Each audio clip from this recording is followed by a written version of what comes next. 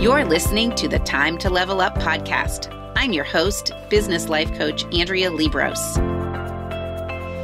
I help women in business commit to their own growth personally and professionally.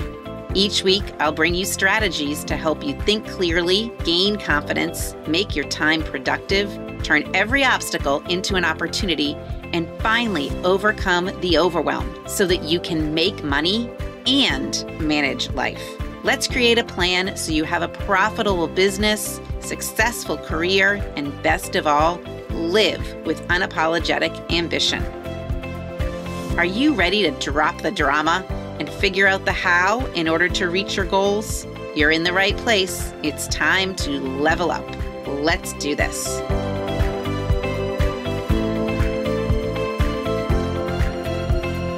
Hey, welcome to the podcast. I am super excited to be here once again, and I'm actually recording this podcast at the beginning of January.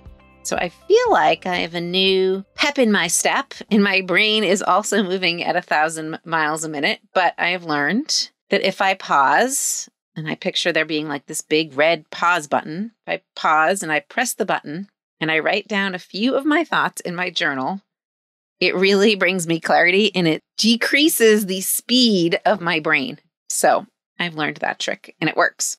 Well, today I wanted to share with you a concept that I have been getting clearer and clearer on over the past few weeks. And I want to share it with you as a way for you to better understand how the women I work with become empowered and how they change. And I hope it will be one of those aha moments for you, as it was a few friends of mine at pickleball. Yes, I do play pickleball. And yes, we were discussing what I do all day. And once I kind of explained it this way and how women can change some of their thinking so that their brain is operating on full power, it was eye-opening to them. So I think I've mentioned on the podcast before that we have a Peloton, and I'm on that Peloton quite a bit, or I'm using the Peloton app to access classes. And one of the instructors I really like is Robin. And the other day during a strength workout, she was making the point that what we were doing was not a workout. We should not be using that word workout, but rather what we were doing was training, because we are always training our bodies to perform better so that we can have better health and fitness. So I kind of thought, what I'm doing every day is helping women train their brains so that they can have optimum mental health and they can be ready for the next thing or challenge that life brings them. So this really stuck with me. This happened all in the same weekend as this pickleball discussion. And I've noticed that after working with clients for a little while, or maybe even for you after listening to several episodes of the podcast, what you are really doing is training your brain to perform at a top level. You're training your brain to better face the challenges that are in front of you or even ahead of you. And really, the better trained we are, the easier these challenges are to face and the more amazing our lives are. The more success we experience and the less stress we have and the longer we're able to maintain that level of success, really both physically and mentally. So my goal as what one might call a mental trainer, just like Robin on Peloton is training us physically, is to really help women become empowered and trust themselves, okay, so that they can create the life they want personally and professionally. It's not my job as their quote unquote mental trainer to tell them what to do, because that's not really training. And I don't give them all the pieces of the puzzle. I don't tell them what every step should be. And this week occurred. A client messaged me and said, "What do you think I should do?" Here is the response I got after I sent the email. And I responded back to her, and we've been working together for a while, so this wasn't day one. "What do you think you should do?" And then she messaged me back, "Well, I could do this, I could do this, I could do this. And I messaged her back, which one do you want to do? So when I let my clients or guide my clients to become empowered to guide themselves to make their own decisions and to follow through on them, that really is an example of receiving the best training. That's what I want them to be doing. So when they start to make all these decisions on their own, it feels good. Okay. Now think about this. No one likes to be told what to do, right? No one likes their ideas being questioned. We don't like feeling threatened, okay? And we don't want those negative emotions that sometimes come up when our own decision-making power is threatened, right? When someone says to you, no, you can't do that, no matter really what it is, we all feel some negative emotion. We all feel a little threatened. That might be strong, but in some cases not. So guess what? Here's the news. In reality, you are never being threatened. That feeling of threatened is really one that you are creating by the way you're thinking. Because remember, our thoughts create our own feelings. But often, we don't want to own the fact that we create our own feelings. And so we are showing up in the world the way we show up in the world, or our results, or whether we reach the goal or not, is impacted, okay, when we don't want to own the fact that we create our own feelings and our own results. Because when you do recognize that your thoughts create your feelings, then all of a sudden, you have to become responsible and accountable for yourself. And that can be a little scary. And I talked about this in episode 6, I think, the episode on emotional adulthood. That's when we decide we need to be responsible. Okay, so go review that episode if you haven't listened to it. But I want you to know what I'm not saying is that you can't or you're not allowed to experience these negative feelings, and you're not allowed to experience the feeling of being threatened or confused or frustrated or overwhelmed. And instead, you should be happy all day. I am not saying that. That is not the case. If we were happy all the time, we would be missing out on truly half of life. Because remember, life's 50-50, half positive, half negative. So what I'm saying is that we can train our brain to have the best experience possible within the life we are given. We can train our brain to fully experience everything, positive and negative, and understand how we have power over any situation. So I'm going to show you how this is actually possible, and hopefully it will help you understand this concept even further. So here's my analogy. And since I use a lot of sports analogies, I'm going to go back to using the game of tennis. Okay. Now, I am guessing that if you were a tennis player, you would want to be a player who will be ready for any game situation, meaning it doesn't matter who the opponent is. It doesn't matter what the level of play is. It doesn't matter who the fans are. You're ready for any umpire. You're ready for any level of perceived pressure. Okay. So that's who you probably want to be. But in reality, okay, there are 3 types of players, or there are 3 places on this spectrum that I'm going to call this concept I picture kind of like a yardstick, okay, with the 0 in the middle, or an axis. If we're talking about geometry, 0's in the middle, and then there's either end. Okay. So there are players on either end of the spectrum, and then there are those in the middle. And the ones in the middle always kind of appear calm, cool, collected, and even confident. All right. And you know who I'm talking about if you've watched any tennis. Nadal, Federer, right? They always appear, for the most part, given the stage they're playing on, calm, cool, collected, and confident. Now, there are days when they don't have power, okay? They do not feel empowered, or they don't even have physical power. And we usually can actually see it. There are probably days they don't even want to play.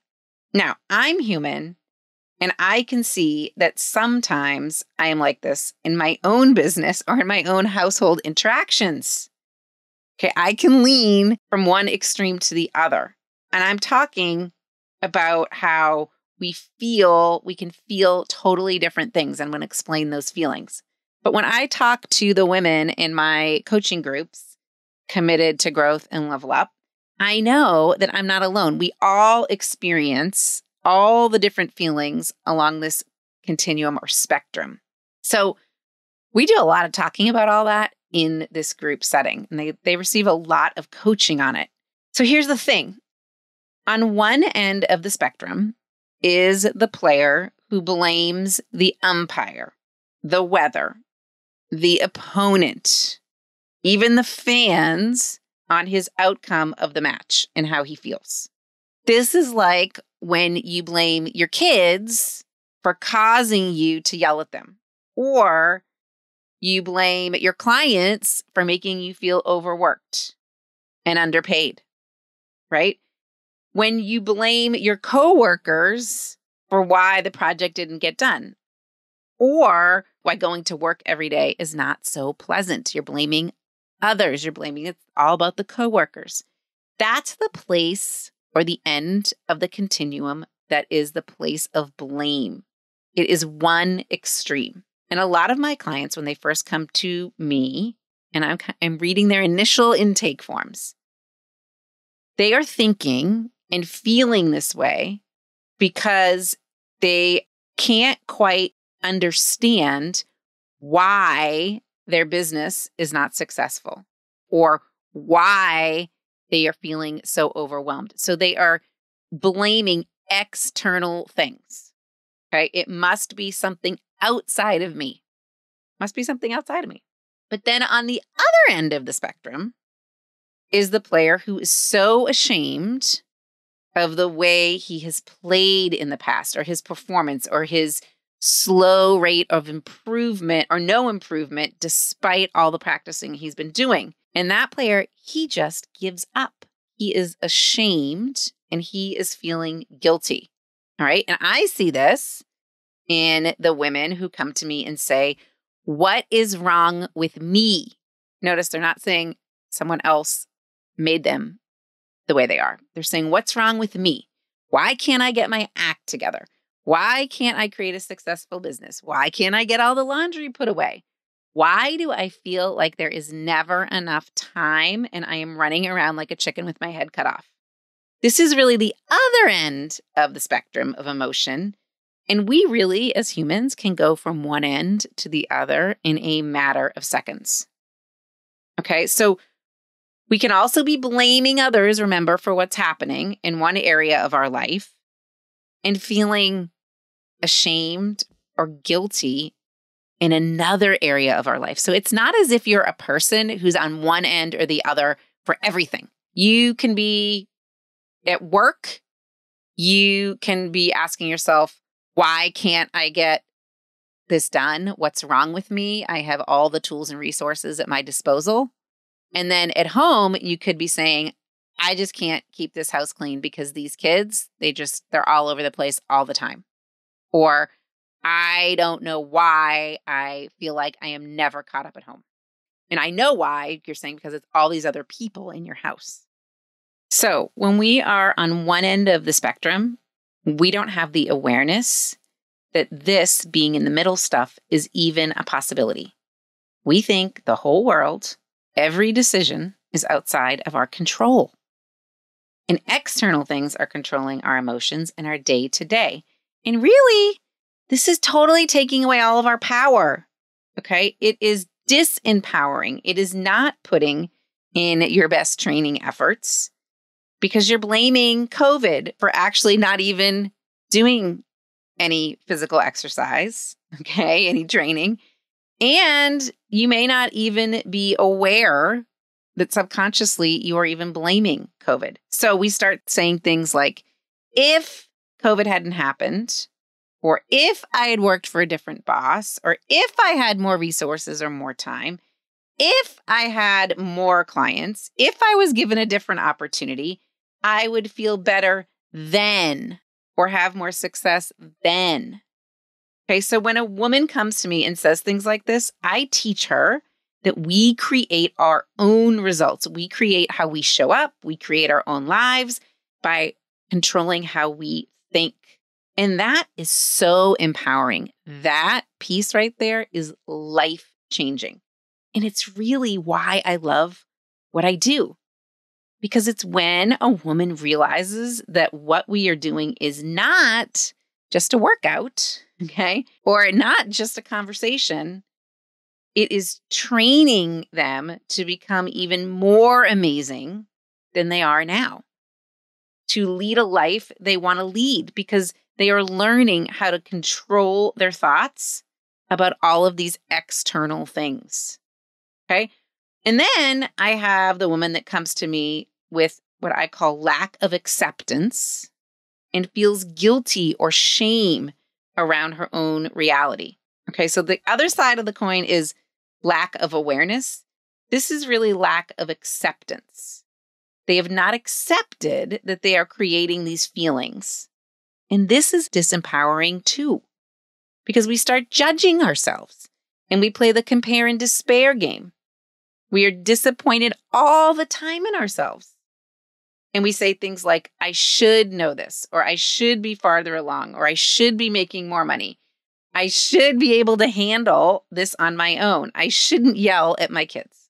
And often we don't know how to stop thinking and feeling this way. And sometimes we just can't feel any different than we do right then and there. Like we feel trapped or stuck. So what we really want is to be in the middle.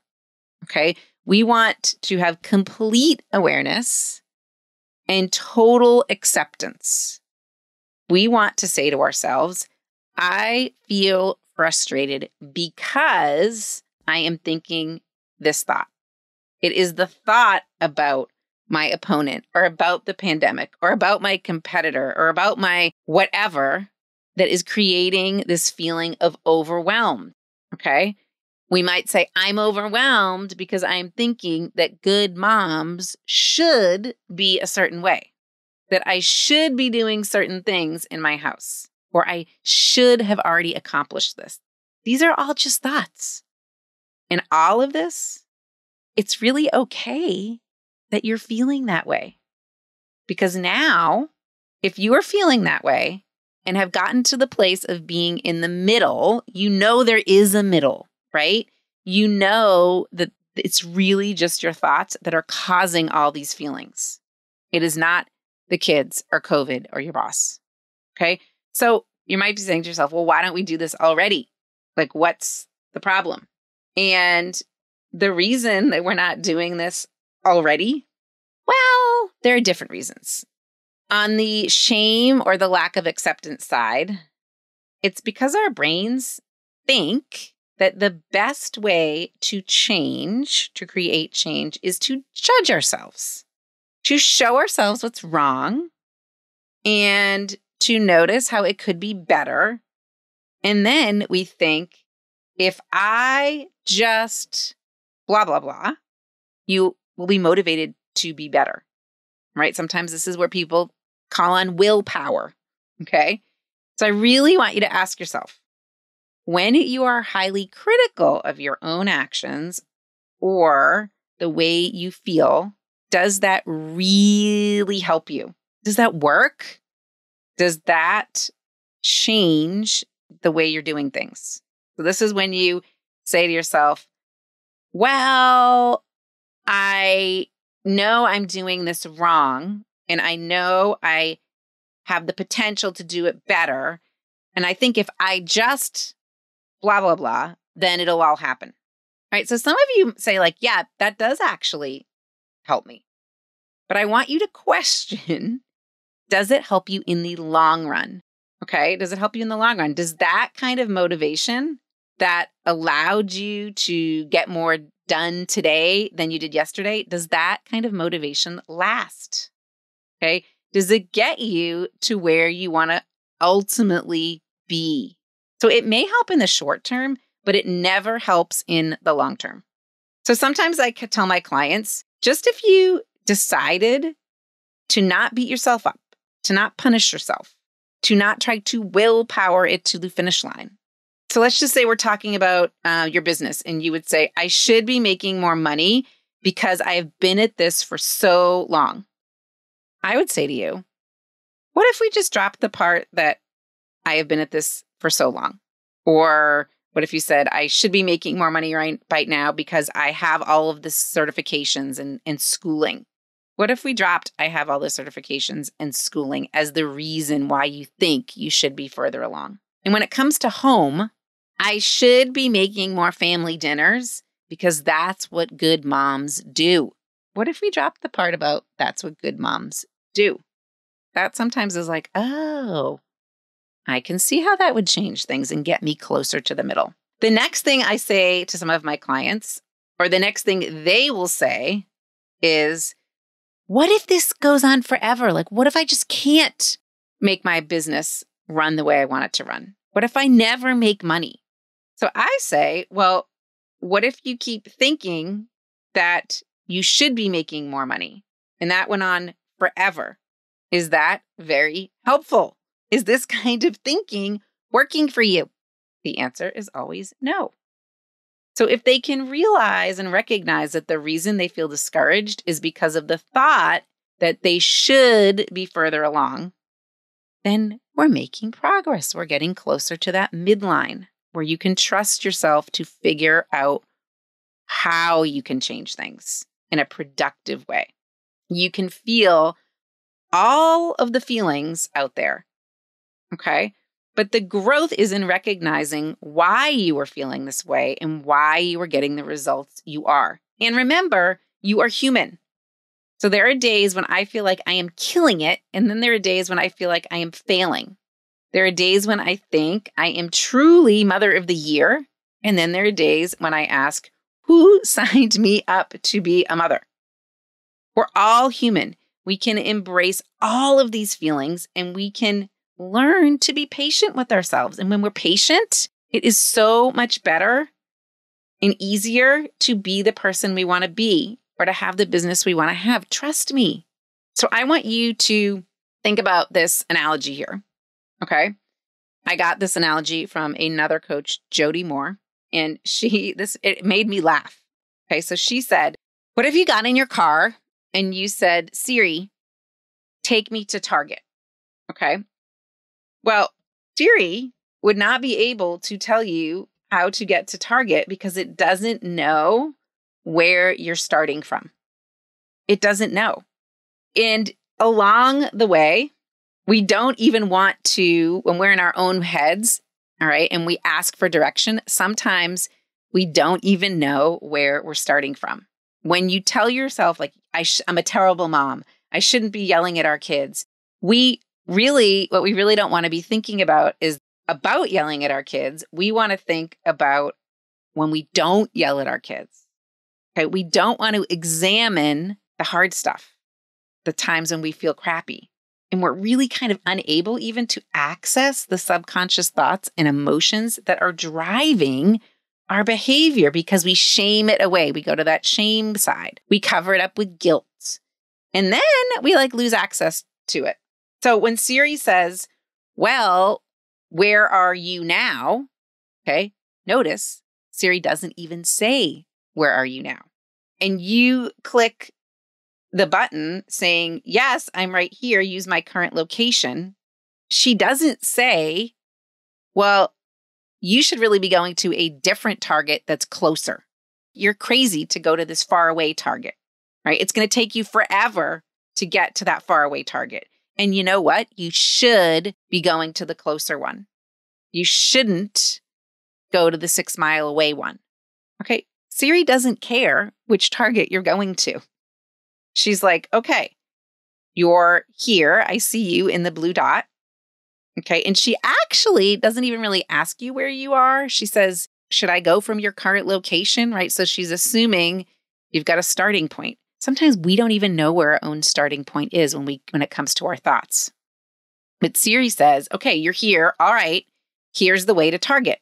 That's how I want you to think about the work we're trying to do here to empower you so we don't judge you. There's a difference between empowering and judging where you're at. So the more you recognize where you are and love where you are now, the easier it is to get where you want to go. But you need to be compassionate and curious and patient with yourself. And notice that your GPS is really patient because it allows you to go off track, and it allows you to make wrong turns, and then it calculates getting you back on a route. It's really patient, and it's forgiving. Figures things out for you when you go off track. Okay? So it's going to be so much easier when you recognize why you're not in the middle, why you're on one side of the spectrum or the other, why you're in a place of lack of awareness or lack of acceptance, and then to recognize it's going to take some training of your brain to get back to that middle, calm, cool, collected, and confident. Now, I have been doing my training for a while, right? I have several coaches, and I've gotten better at this, but I am still human. I still feel frustrated and angry and disappointed and confused.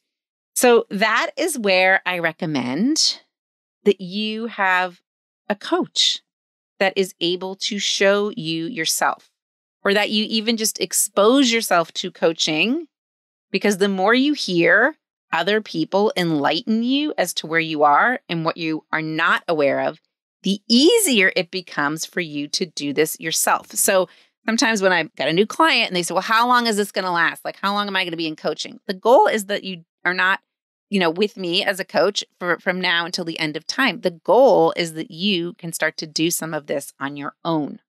Now, even though I've gotten really good at it, I still rely on others to show me myself, okay? Because I can never really do this completely for myself or as well as someone else can do it for me, because I get in my own way. Because remember, I'm human.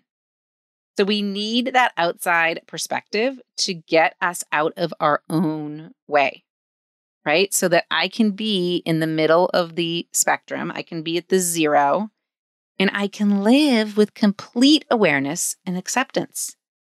And these coaches that I have continue to train my brain, right? And I continue to train myself beyond working with them, because I now have tools to do that for myself. Kind of like I like to say, when you're in the peanut butter jar and you're stuck in the peanut butter, you can't read the label, right? You have lack of awareness or you have lack of acceptance. You can't read what's really going on. You don't see how your own thoughts and feelings are really creating your result for you. So this is really what I do with my clients inside Committed to Growth group coaching, or when we work one-on-one. And it's magical work, okay? It is work that makes our lives so much richer in so many ways. So I hope you kind of had that aha moment and saw, how you can be in that middle space of calm, cool, collected, and confident. So please continue to share this podcast to spread this type of thinking and help.